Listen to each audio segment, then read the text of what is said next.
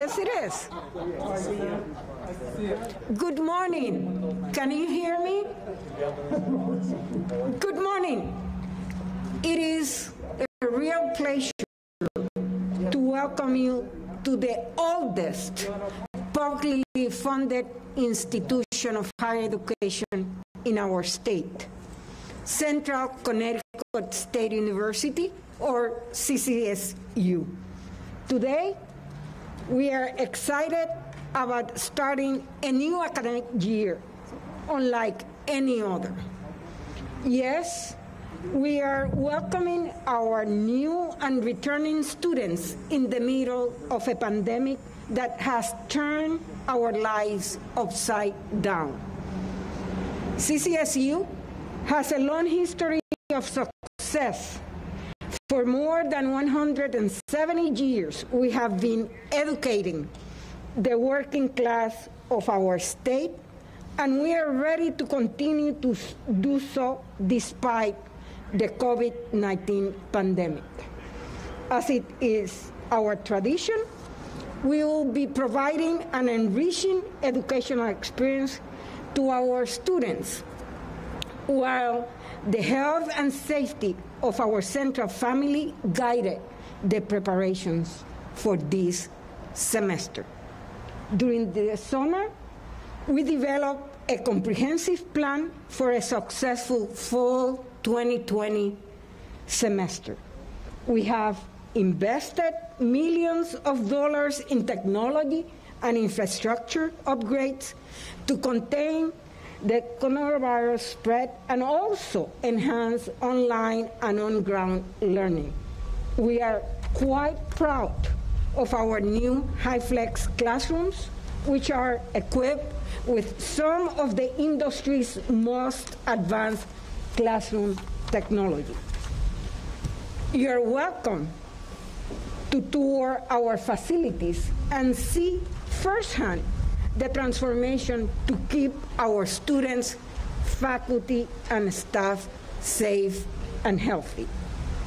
And now, I would like to invite the President of the Connecticut State Colleges and Universities System and State Lead for Reopening Higher Education, Marco Jakin, to share some remarks with us. Thank you, and again, welcome. Welcome to Central. Thank you, President Toro, for your introduction and for the great work you and your team have done here, putting together a comprehensive plan to repopulate Central's campus. I first want to start by welcoming back all of the students, faculty, and staff to all of our campuses for a very different semester. It has taken a great deal of work for all of us to be here today. As a matter of fact, the effort to reopen all of higher education began in earnest in April, right after we had to pivot to online in March. And a great deal of effort has gone into making our campuses ready and safe for all of our campus community. At the direction of the governor, Connecticut has not only a set of common sense guidelines driven by public health to reopen all of Connecticut's higher education institutions this fall. But I'm happy to report that for the system I am honored to lead, at least for the next 4 months, the 4 state universities, the 12 community colleges, and Charter Oak, we have a comprehensive plan to reopen safely. And today, on the first day of classes here at Central and at our public colleges and universities across the state, except for, as you know, Western, which had to push the pause button because of a temporary spike in cases in Danbury, we are hopeful about getting both campuses up and running and reopening that university shortly, but we're ready to serve all of our students. And we know that this is going to be a very different semester, not only for students, but for employees and staff as well. As you can tell, there'll be fewer folks on campus and fewer in-person classes. There will be more online, hybrid, and high-flex offerings. Many appointments with student-facing services will be held virtually. Everyone on our campuses will be required to wear masks and keep physical distance. Residential students who are required to submit a negative test before returning to campus will be tested on an ongoing basis throughout the semester. Cleaning has been increased to keep classrooms and common areas as safe as possible. And these are only a few of the public health protocols that are taking place across all of our campuses. And I am confident that these moves, which are guided by science and public health data, if followed correctly, can ensure a safe semester at our public institutions of higher education. But that's the key point. Everyone on our campuses must be part of the solution. We must take the public health guidance seriously if we want to have a successful semester. This is, of course, a challenging time for all higher education institutions in Connecticut. And I'm going to have a few words to say later about the governor, but now it's my pleasure to introduce my colleague in public higher education in the state of Connecticut, the president of the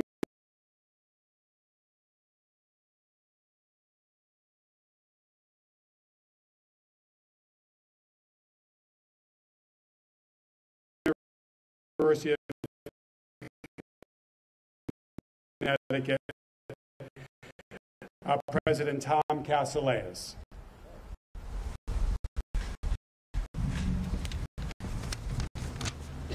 Thank you, Mark, and thank you, President Toro, for your hospitality. It's a pleasure to be with all of you here today. UConn has been partnering with the state, the governor, our commissioner on public health who's here, Deirdre Gifford, on establishing and following gating conditions for a safe return to campus for all of our campuses. And we're very fortunate to be in the state of Connecticut, to have the governor's leadership, and to really have a starting point that puts us at an advantage relative to our peer institutions. Our reentry plan is designed to protect faculty, staff, and students at all of our campuses, the surrounding community, and the state. To that end, we are opening with a much lower density. As many of you know, we'll have about 5,000 out of our 12,000 beds in our dormitories filled. And on our campuses, our classrooms will be about 1/3 of the density they normally are in order to keep 6 feet of spacing, have masks on everyone, including the faculty and the students. All 5,000 residential students who moved in last weekend or weekend before last were tested on arrival. Out-of-state students from hotspot states were actually pre-tested, tested on arrival, and then again 3 days later. Of the arriving students, we had 8 positives out of 5,000, so far below the positivity rate for the state as a whole. We're also testing all commuters and staff, and that's ongoing and going very well. We are working very hard, and our faculty, staff, and students are working very hard. Compliance overall has been extremely good. When you walk around the store's campus, for example, you see almost every student walking around with a mask on and maintaining social distance. There are key days ahead, however.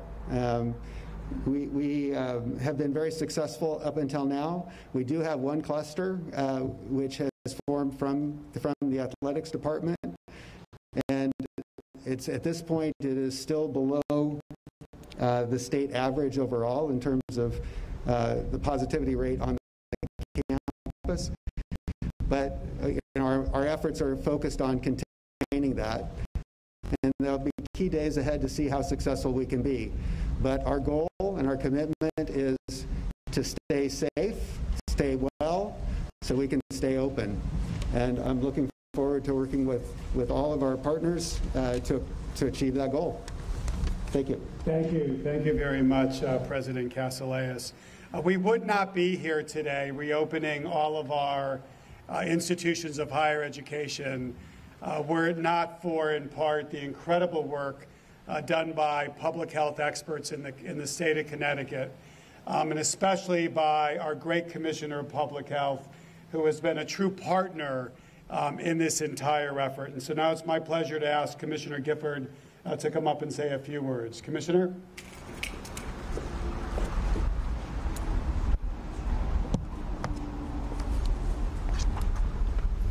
Thank you very much. President Ojekian, thank you very much.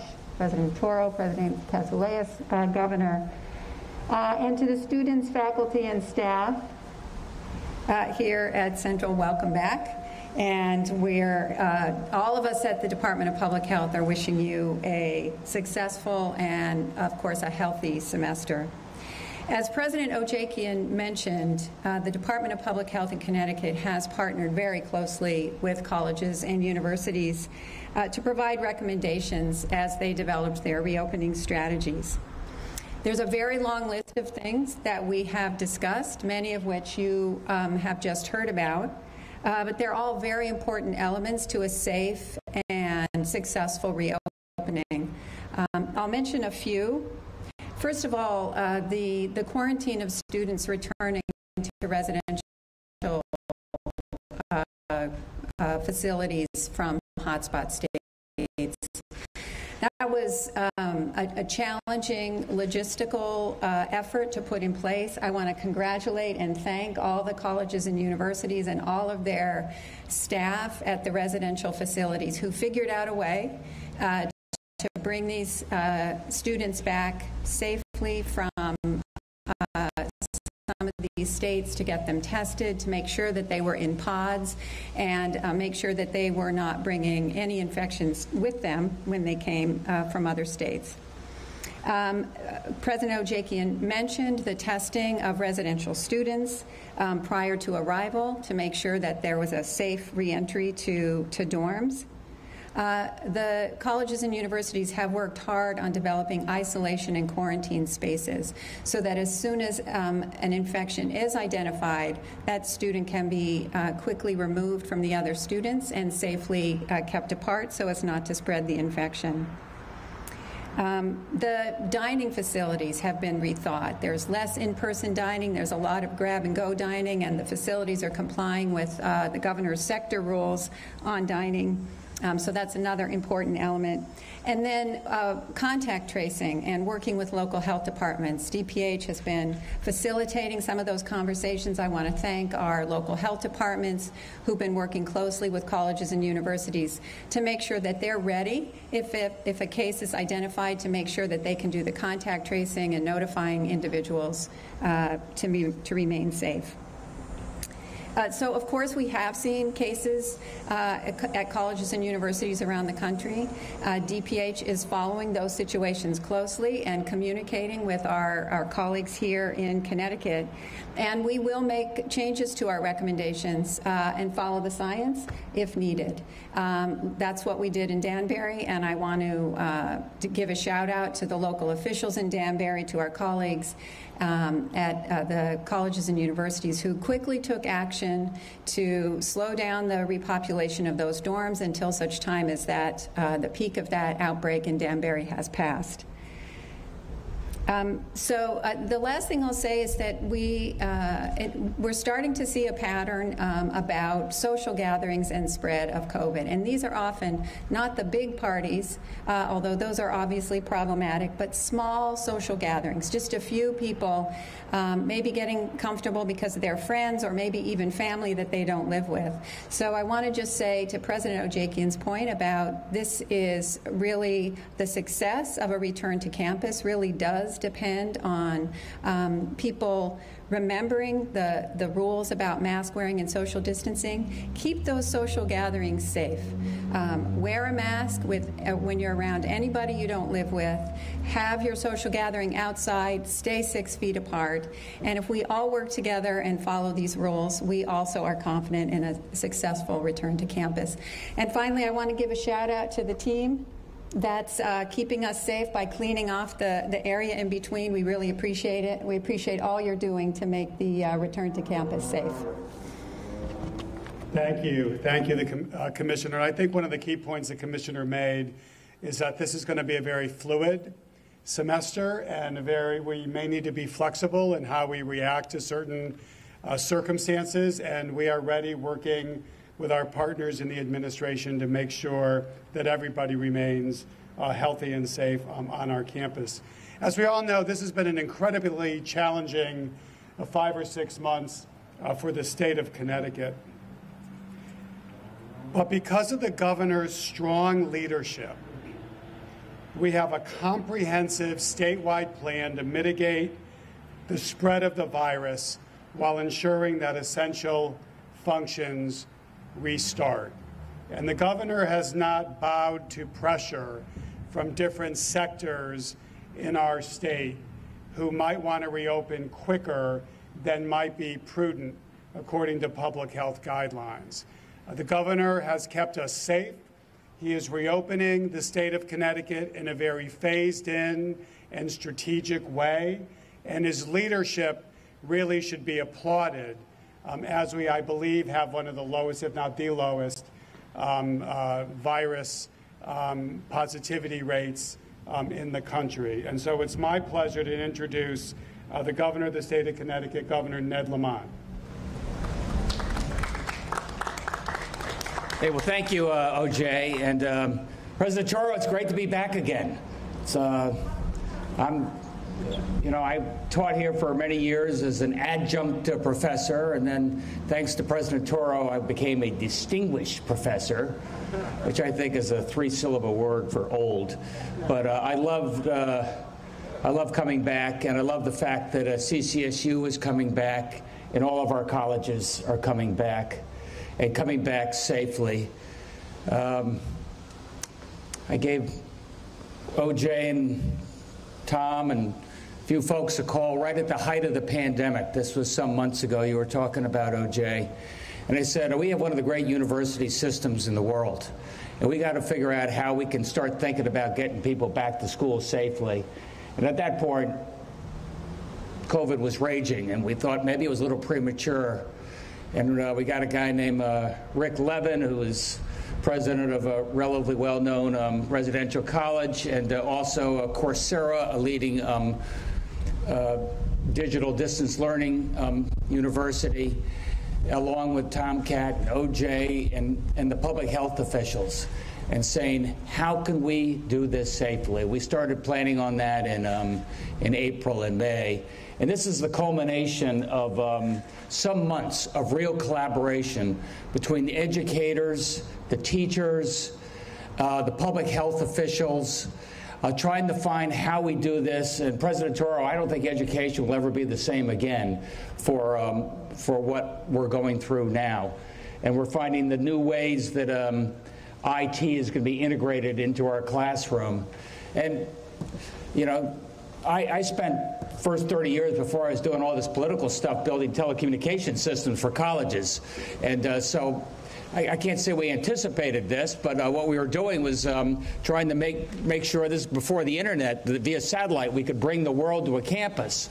And this is just one more idea of how we're doing this and what you've described in terms of your flex classes so that those kids can go online or in the classroom. They have some of that flexibility. Tom is doing the same thing. We're doing that, I think, at all of our colleges and our community colleges as well.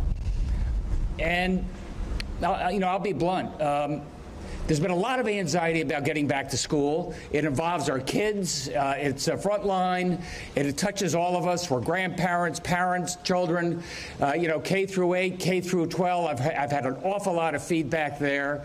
And I'll tell you something, to be blunt, all the public health people I've talked to said, look, I feel very confident about K through 5, K through 8. I look around the world and I see they've been able to do that safely. And frankly, they've told me, I think that's safer to be in that classroom, 5 days a week rather than hybrid if you're in second grade, just so you keep that cohort limited to just those 24 kids and you don't have daycare and lots of other pods that can cross-infect. High school, we've thought carefully about that, and that's going to be much more hybrid, I think, as you look around the state and what we've seen around the world. A little more risk just because you're not as likely to be in that pod, not as likely to be in that cohort. But we're doing that. We're doing that safely and allowing people to have that mix, a little more like the flex we've got here at CSU. And I've talked to Tom and OJ, we thought hard about colleges, because colleges are a little more complex. Colleges, you're not just getting K through 8 students from a region that has a 1% positivity rate, as God bless Connecticut still does, but you're attracting students from 40 different states and 40 different countries in many cases, and a much higher positivity. And they're often mixing and matching as they in and around classes. So we really wanted to be focused on how we can do that safely. And as, Marco Jakin said, and man, we're going to miss you, we really need everybody, especially at the university level, collaborating. What you've been able to do in terms of the air filtration systems we were just talking about, and the ultraviolet and getting the filters on there, what we've been able to do in terms of making sure that the young people are all wearing the masks, even though they're invincible, not sure they really have to. Right now, it's working. I mean, Tom has tested whatever it is, 5,000 plus students, and they have a positivity rate that is lower than Connecticut and lower than it is around the world. We got to keep it that way. And I can't keep it that way unless the students understand what's expected of them.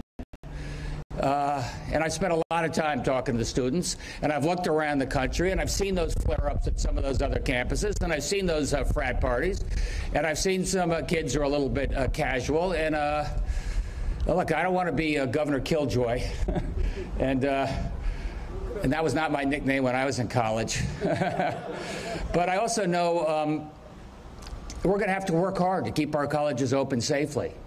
And, OJ said we're looking around the region. We saw what was happening in Danbury. Danbury, things spiked up to 7%, and we're putting public health first. That's what we're going to do. We're going to do that at every level of our society here in Connecticut.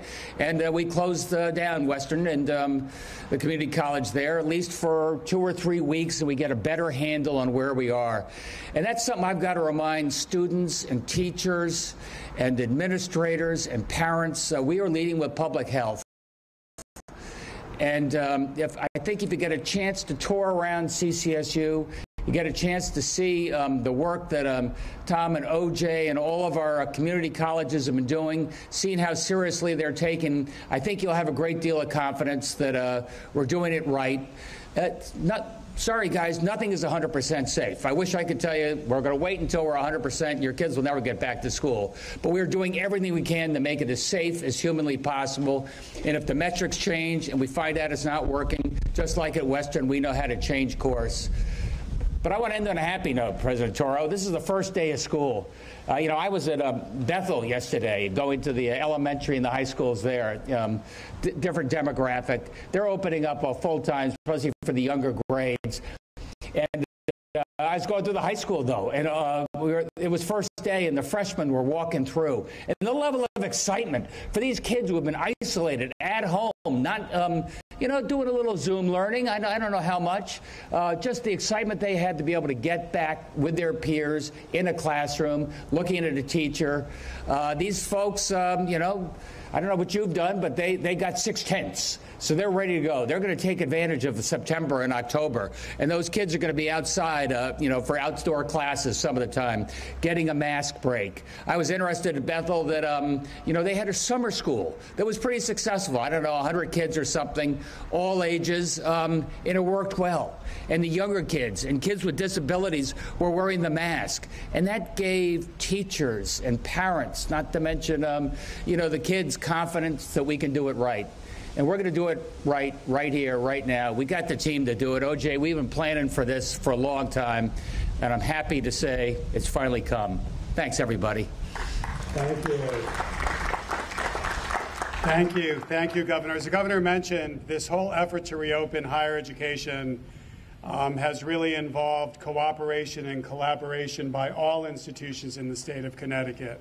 And we would not be the state we are without the incredible opportunities that our independent institutions of higher education offers to Connecticut residents. And so here representing the independent institutions in Connecticut is my colleague and friend, President Rona Free of the University of St. Joseph.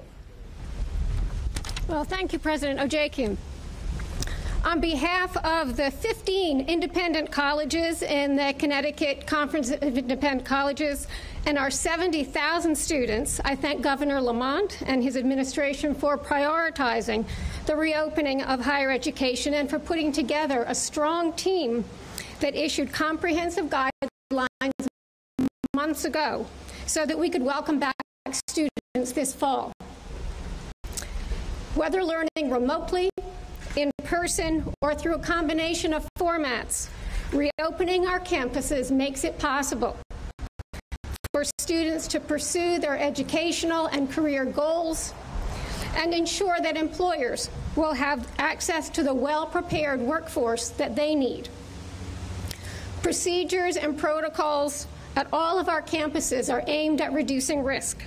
We are one of the only states in the country that is mandating both a pre-arrival negative test for all residential students and ongoing surveillance testing. All of our campuses quarantine students for 14 days if they come from areas with a high prevalence of COVID-19 to limit the risk to our local communities where numbers of positive cases, thankfully, remain low. The State Department of Public Health has been a great partner to campuses in planning for mandatory contact tracing. Every CCIC campus has strict mask and social distancing policies, as well as limits on student gatherings that are already being rigorously enforced.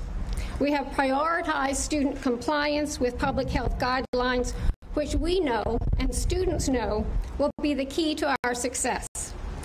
USJ's Student Government Association president sent a letter to me yesterday requesting strict enforcement of policies because, as he said, we don't want to have to go home. Faculty have made tremendous efforts to redesign courses so that if students aren't able to come to campus because of health concerns or having children at home now, they can continue coursework remotely. This will be a memorable semester, but as a result of flexibility from faculty, commitment and creativity from students, and good guidance from the state, it can be a very successful one. Again, on behalf of all of the CCIC students and institutions, thank you, Governor Lamont. Thank you, Rona. As the governor mentioned, we have incredible community colleges here in the state of Connecticut, which are also poised. I believe today classes are starting as well to open up to students, but also are going to be the economic engine that helps in the economic recovery of our state following this pandemic. And here representing the community colleges is Chief Executive Officer of Capital Community College, Duncan Harris. Duncan. All right. Good afternoon, everybody. Who knew on March 12th, when we closed our campus at 10 o'clock, that this is where we would be today? My faculty scrambled. Many of my faculty actually work in Hartford hospitals. We have one of the largest nursing programs in the state. You know, we donated all of our PPE. Hartford has been, certainly at the early stages, was disproportionately impacted by the virus and the impact on our urban communities. Many of my students are essential workers, and we look at the living density in Hartford, et cetera. And so we were dramatically impacted, you know, at the onset. My faculty were in the midst of going into spring break at the time, and so what they did was they canceled whatever their plans were and made arrangements to ensure that our students could complete their learning upon their return after spring break. On March 20th, I had a cough and a fever, and it felt very different than anything I had experienced before. I was sick from the 20th through the 29th of March, and I was fortunate enough to have a good friend, Dr. Reginald Eady from Trinity Health, who I was able to contact, and he was able to get me in to get tested on March 30th. At the time, I was at the tail end of having the virus, and so needless to say, that experience has informed the way in which I've gone about ensuring the safety of my faculty, staff, and students at Capital Community College. We immediately formed a broad campus committee to figure out our plan. All of the community colleges and four-year institutions in our CSEU system met every Tuesday to review plans and connecting links with the Department of Public Health to formulate a plan. At the heart of our plan, of our 387 courses this fall, 85% will be fully online. And so our faculty were able to identify their preferred modality of instruction. That remaining 15%, some of it is dictated by the particular discipline, and so our nurses or paramedic program or our radiological technology have stipulations that require them to meet on ground. Technology is an issue for many of my students.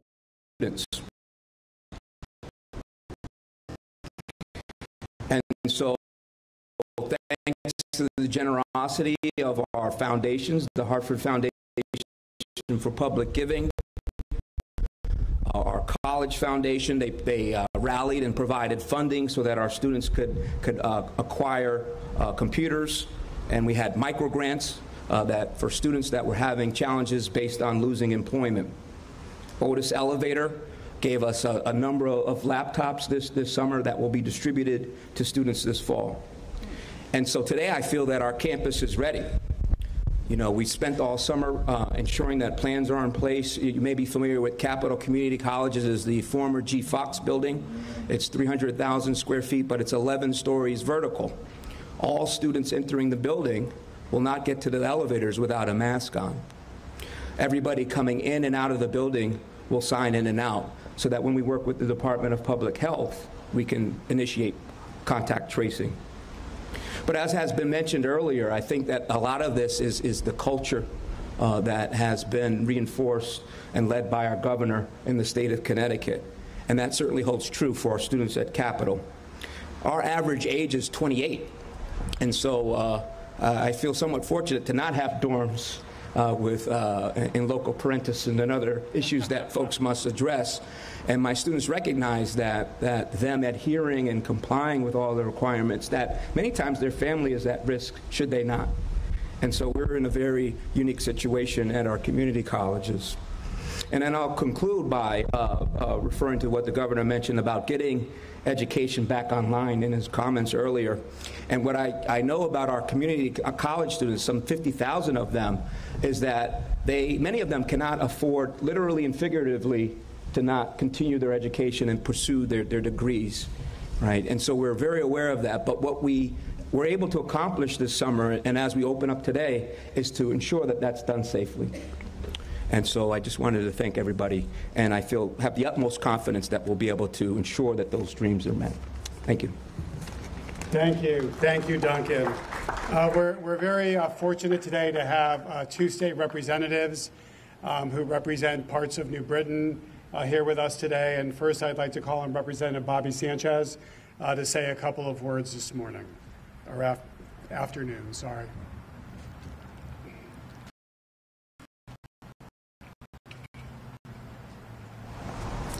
Thank you. It's afternoon already, huh? Well, we all know this pandemic has caused all kinds of havoc throughout this country and the state, but we have had some tremendous leadership from our governor, and the work that he has done has kept the positivity rates here in the state of Connecticut very, very low, and the work of his staff too, the different departments like TPH. And even the State Department of Education.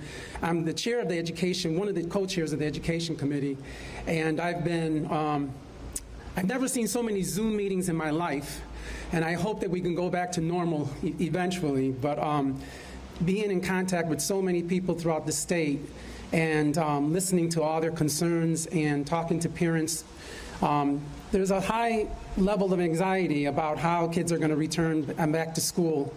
And I tell them that if you look at what's happening with our child care and our home care programs throughout the state, the positivity rates have been very little to none. And so they're doing an outstanding job. And I'm hoping that our students at this level in college, pay attention to the rules and follow these simple rules of wearing a mask and keeping a distance, because we don't want to see a spike in COVID here in the state of Connecticut. We're doing an outstanding job, as we all know, and it's because of the leadership of our governor. And I'd like to thank you, Governor. It's just been outstanding, and compared to all the other states. So I'm hoping that sooner or later this will go away. We're getting there. Hopefully by next year, early next year. There's a lot of parents, a lot of students that are eager to get back to normalcy. And most of the students that I've spoken to do want to return to school. They want to go back to school. Now, their parents, on the other hand, are still very worried, and I get it. Because as a parent myself, I'm worried too. But my son already graduated from this university 3 years ago, Dr. Toro, and great university. And so we'll see what happens. And we're going to keep in touch with our students, keep in touch with our parents, and reach out. The other thing that we've seen that's of concern is, and it's been there, it's the many inequities that we have in education. And especially in the urban center. And so I know that eventually we'll be able to sit down with the governor and his team to talk about those inequities. And here in the city of New Britain, we had almost 1,000 children that went without laptops and Chromebooks after March and weren't be able to connect. But now, almost every one of those students will have a laptop or a Chromebook to start the school year. So that's very important. And connecting to the internet was also another issue.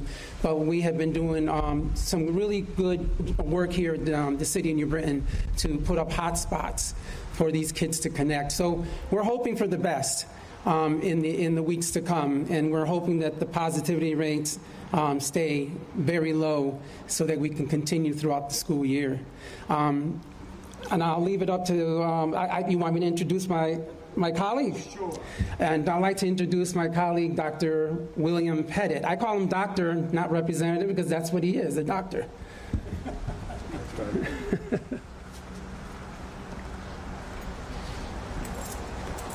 Thank you.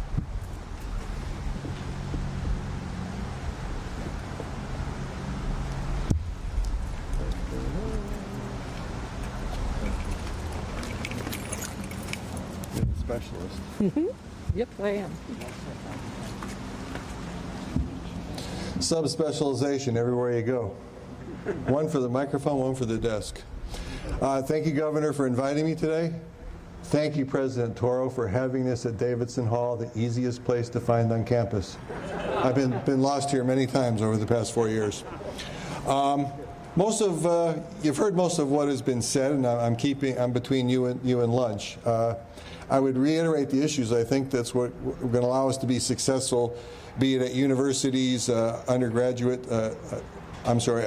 elementary schools, et cetera, will be the masks, the social distancing, and being outside. And I think Dr. Gifford reinforced that. And the only other thing I thought I would bring up is, and maybe you're all aware, I'm speaking to the media who lives and breathes this every day. This is only the second time in my lifetime where we're looking at a medical issue and it's evolving in real time. The first one was HIV/AIDS, but going back to the early 80s, that evolved over weeks and months. We didn't have the internet, and we looked for the MMWR report every week when it came out, and that was the update. But now we get updates every couple hours, and certainly constituents and the general public gets confused because someone throws out a paper that says this works, but it's an uncontrolled study with a small number of people that are poorly defined. But they take it as gospel because everyone wants to grasp at something that's hopeful. So I always have to remind my constituents and people that the knowledge base is evolving here, and what's true today may not be completely true tomorrow, and it's probably going to continue to evolve. We saw yesterday the first couple cases in 2 different parts of the world where people were reinfected with a slightly different version of COVID-19 genetically. So clearly, even though they had immunity to the first COVID they had, they were not immune to the second. And finally, on a positive note, so evolution of knowledge. Most of the time, this kind of confusion and decisions goes on in the halls of universities and at journal clubs with fellows and professors talking about it. And now it's being discussed in the mainstream media, and it's very confusing. But on a positive note, you've all read and reported about the saliva test. Breakthroughs like that, if we're able to have a rapid saliva test that Yale has worked on in conjunction with others, that's highly specific and sensitive and can be mass-produced at a reasonable cost, the ability to test people very quickly and very easily will make it much more easy to screen people and to cohort people and to prevent this from going forward, be it at a university, a community college, elementary school, nursing homes, assisted living facilities, et cetera. So I think there's a lot of hope, and I agree. I think that the governor's team have done a great job. I think we've done as well as anybody in the country with a virus that we didn't know existed and didn't understand its behavior.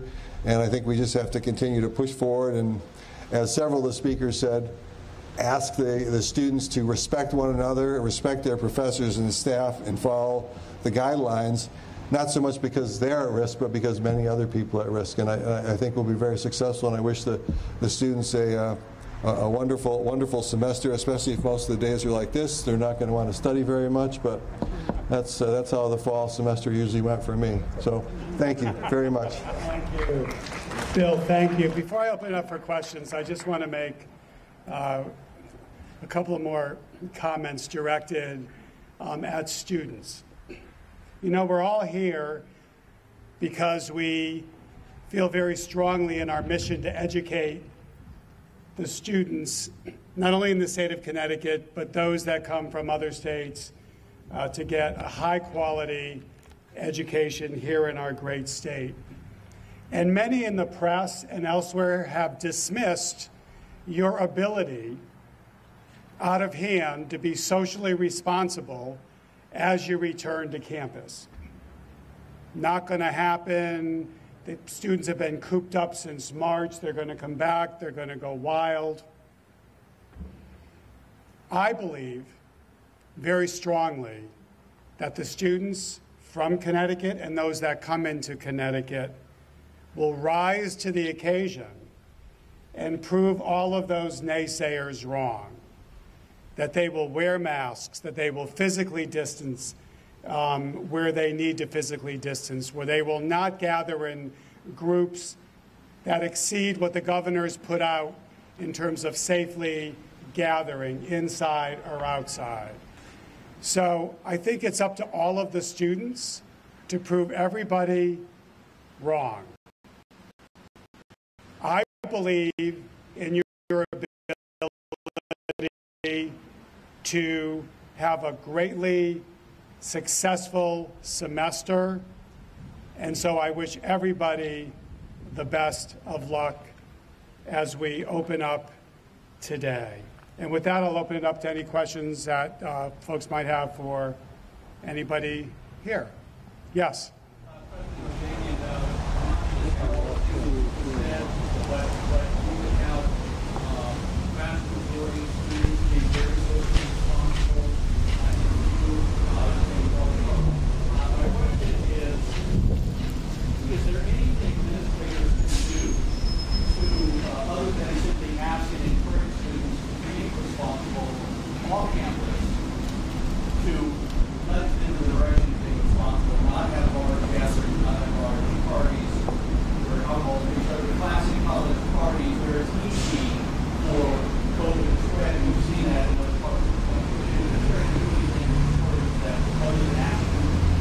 Well, I think a couple of things, and then I'll turn it over to Tom, who's already had that experience. But I think what we're trying to do is be very proactive initially about our message, about what it means to gather in a socially responsible way, what sort of the protocols are for doing that. But clearly, if folks violate those guidelines, whether it's on campus or off campus, there are sort of actions that we can take to sort of minimize those activities, you know, including disciplinary action. So we don't like to lead with sort of the stick.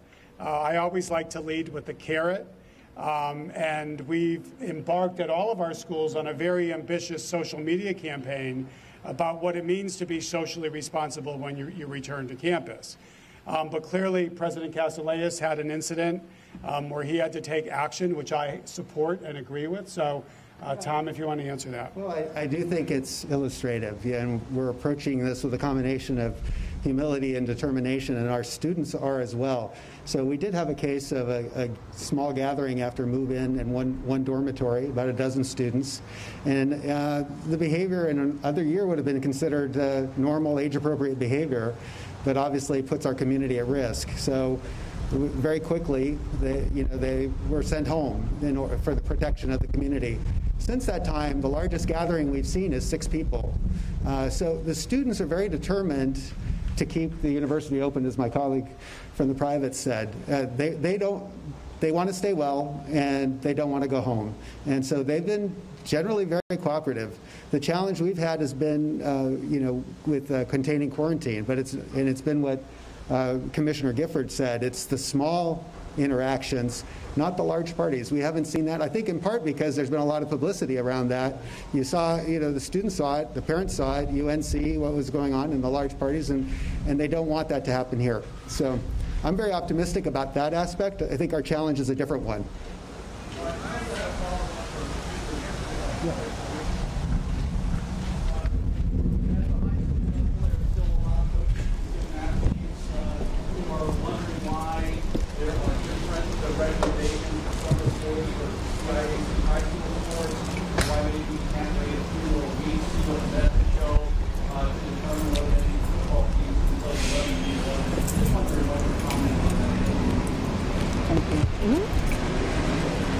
So I think our letter of this past Sunday sort of outlines all of the rationale behind all of those questions that you asked. DPH is looking at the National Federation of High School Associations categorization of sports for the fall into lower risk, moderate risk, and higher risk. And we've been consistently recommending that the higher risk and the moderate risk indoor sports be deferred. So that was our recommendation in our first letter. It's our recommendation in our second letter, and that's likely to remain consistent. How long does it take after the college and university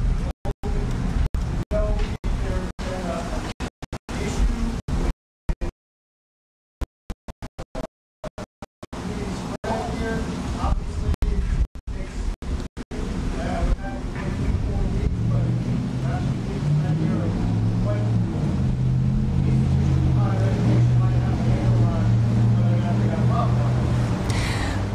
I think it depends. I don't think there's a clear answer to that question. We've seen some colleges and universities that have seen outbreaks within days of bringing students back to campus.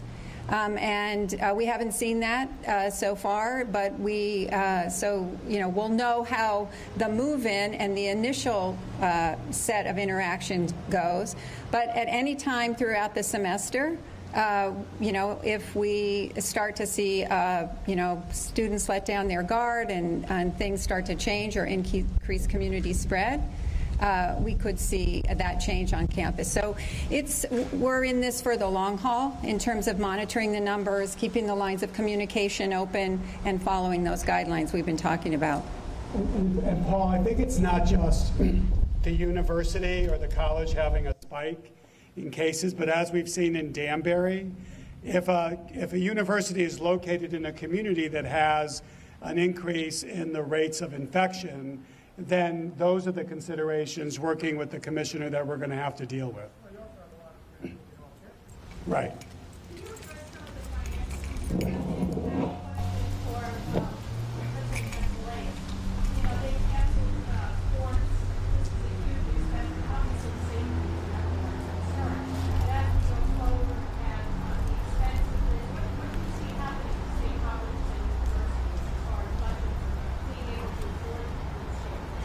Well, I think the budgets are going to be challenging, even if things go relatively smoothly.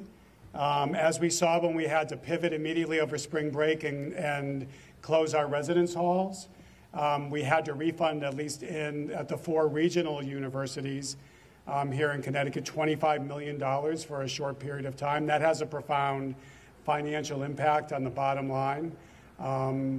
But I think what we're doing is we have been very sort of proactive and aggressive in our marketing efforts in terms of enrollment. And I think so far our enrollment projections are good. They are within what we had anticipated. So that's the good news at our universities. This is, nobody has a crystal ball.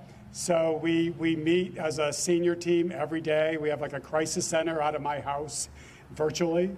And we talked to the university presidents a couple times last week, and as we need to. But I think the big thing is going to be if we can stay open and we can continue to provide residential services to our students, then I think the financial impact won't be as bad as it otherwise might be.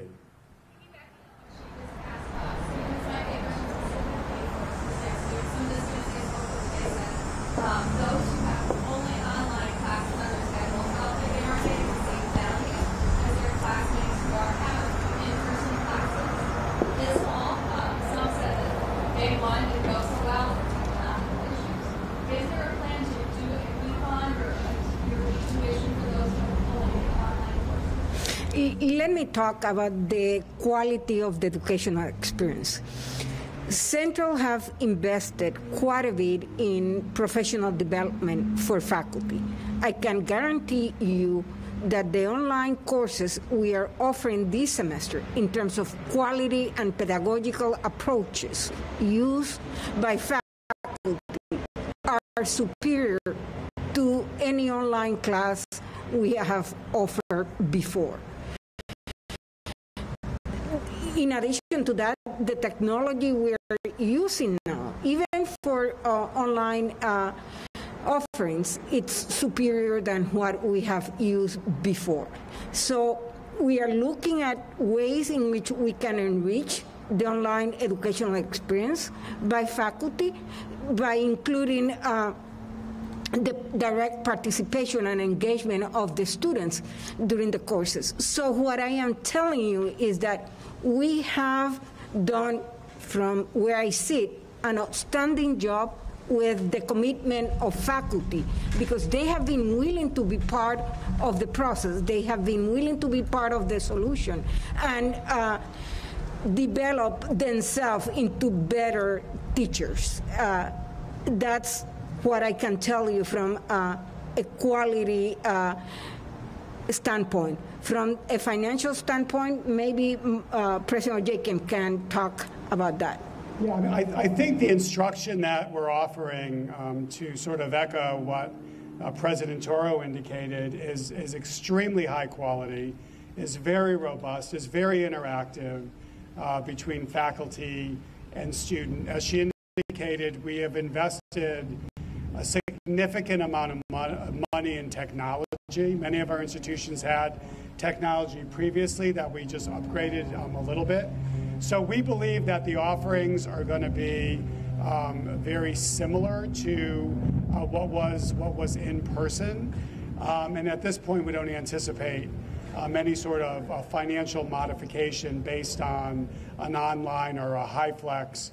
And as President Toro indicated in her remarks, folks should come and actually look at what's going to be offered here on campus in terms of high flex options. Okay?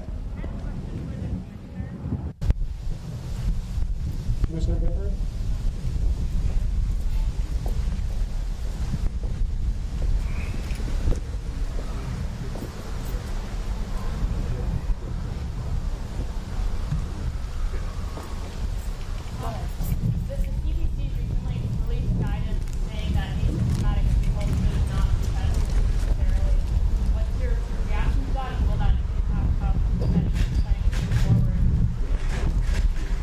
So we're aware of the modification and what CDC said about asymptomatic testing.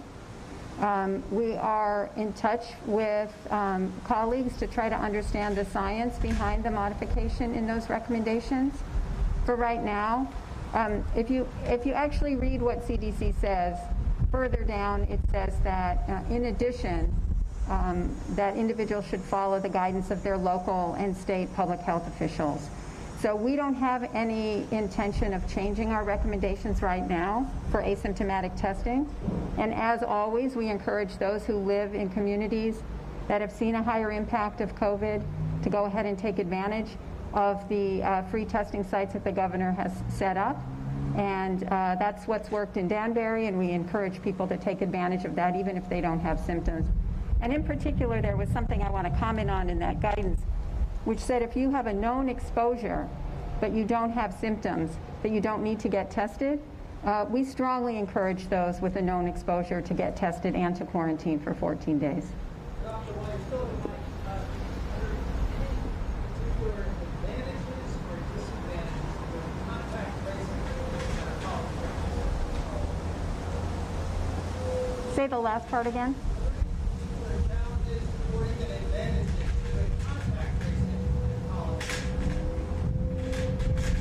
You know, contact tracing depends on people picking up the phone when they see CT COVID trace or their local health department or their local student health calling.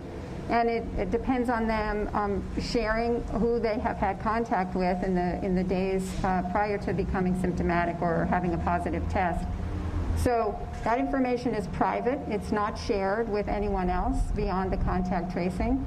So we strongly encourage everybody who receives a call to cooperate with the contact tracing efforts, because that's how we're going to contain the spread of COVID. If we see a case, we need to isolate the individual that has the case, identify their contacts, and make sure that those people are both tested and then quarantined for 14 days. And that's how you stop the spread of an infectious disease. One other question. You mentioned that the start of the school was delayed due to some staffing concerns and I guess some cases among teachers. Are there concerns that you can see that in other school districts, similar looking at state results? So I can't comment specifically about Hamden. I can tell you that we have been working very closely with Commissioner Cardona and his team at SDE with the Office of the Governor to help local health departments and school districts understand how to handle if they see a case in a school.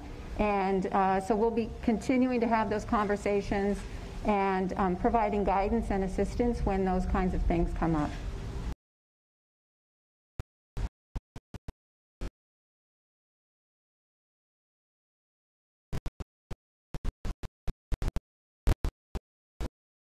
Thank you, everybody.